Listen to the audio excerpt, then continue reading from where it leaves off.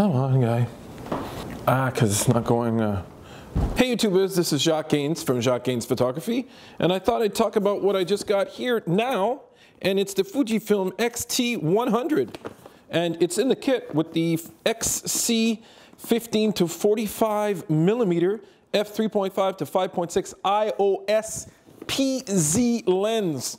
Okay, so you know what? I'm going to take that camera right now, point it down, just show you what's inside the box, and talk about what I intend to do with this thing, okay? Stay tuned!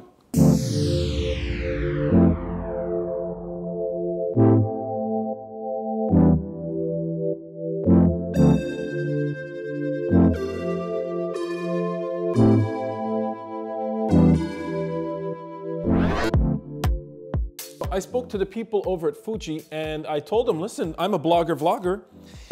They sort of asked me, they said, what would you like to try out? Which is kind of fun. It's kind of cool to be able to do that with a company. So I just want to say, first of all, thanks to Fuji for letting me look at the camera I would like to look at. They have lent me the GFX50S and the Fujifilm X-T3. And now today I'm going to look at this camera right here. And it's the X-T100, and you're saying to yourself, well, why don't you take one of the high-end cameras? Well, the thing is that I do a lot of blogging and vlogging, so I thought it would be kind of cool to look at what this thing right here, the Fujifilm X-T100 has to offer. And I'll show you the big things. So let me just unbox it right away. Let's see. Oh my God, I got the gold one. They sent me the gold one. Here is the camera. Right off the bat, let me just tell you, it feels kind of, it's not light, which is kind of cool. I like that fact. I really am old school. I like the fact that it's not that light. Here's the camera itself. Let me try to focus in on it for you guys. Right there. So you can see what it looks like. There it is. Here's the top view. Again, try to focus in on the top view there. It's got a hot shoe, which I thought is really cool. Now, this camera is really aimed for bloggers and vloggers. And the reason why is that not only does it have the tilt screen like this, but it also, as you can see, tilts out and forward like this. Anyone who has watched my station, especially the video where I reject the A6000, I really talk about the fact that I don't like that the screens do not go out to the side to be able to look at yourself. We live in an age of bloggers and vloggers, and that's the way it is. It would be kind of cool to have that on all cameras. The body and the feel is really nice, and it's not light. So that might be a critique for it when you're doing blogging and vlogging, but I will see, and I will definitely be blogging and vlogging this weekend. Let's see what's on the side here. We've got a USB cable and an HDMI on one side. And on the other side, I believe we have a microphone jack, which is kind of cool if you want to put external mics or whatever on this camera. Let me zoom in on that again. Focus in. It just won't stay focused on the cam because it doesn't look like a face. Okay, so that's about it there.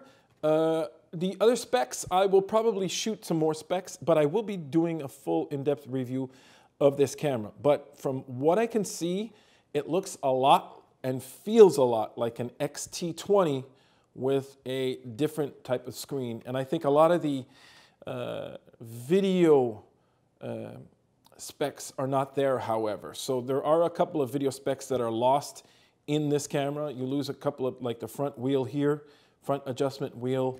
You have a back one here that's up on the top. But very similar to the whole workflow of most likely the X-T20. That's what I can see for now. Battery is on the bottom, and the card is in the same spot where the battery is, and that has always been a critique for all these cameras that I never really did like, but hey. They put the screw mount here probably because of the fact that the actual hole is so close to the base. Let's see what sort of, yes, there it is. There's the sensor, an APS-C sensor. So that is kind of cool.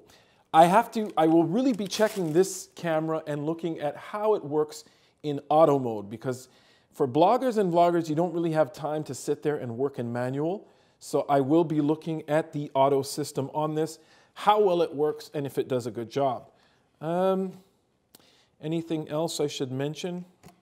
Not that much, but from what I can see right off the bat, the camera body looks a lot like an X-T20. What other stuff can I look at here? The version I got, they decided to send me the kit. So they gave me the kit lens that comes with this camera, and again, also aimed at bloggers and vloggers. When you look at the focal length on this camera, it's 15 to 45, so you can get a wide angle. When you're selfies and doing blogging and vlogging, it is kind of cool to be at 15 to 45. 15 is an equivalent of 15 plus 7.5, gives you a 22.5 millimeters at the wide end. So it's kind of cool. It's a nice wide lens. Kind of chintzy, the fact that they just give you a cap like this, and it's not even a real cap. I guess they say to themselves, well, you're going to put it right on the camera right away, so it's not a good idea. But there it is. That's the lens that comes with it, the 15 to 45. Kind of cool. So we'll be playing with this for the next couple of days and having a lot of fun with it. Obviously, it comes with a battery and a charger. I'm just not going to show that. Maybe, though, we might want to look at the type of charger it comes with. Comes with the typical Fuji batteries. There it is.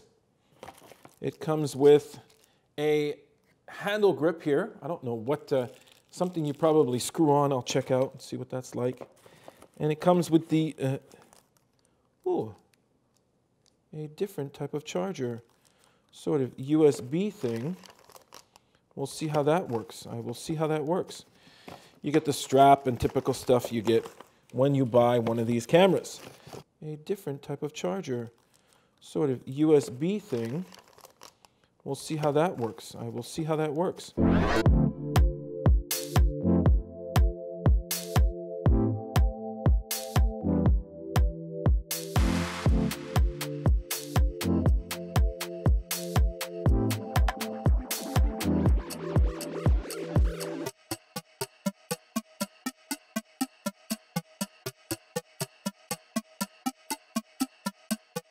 So, you guys, I just wanted to show you what the camera was about, what it looked like physically, but we will be playing with it and I will be talking about it as much as I will be talking about the X-T2, X-T3, and others. Like, share, subscribe, and don't forget, everybody, keep on making something from nothing.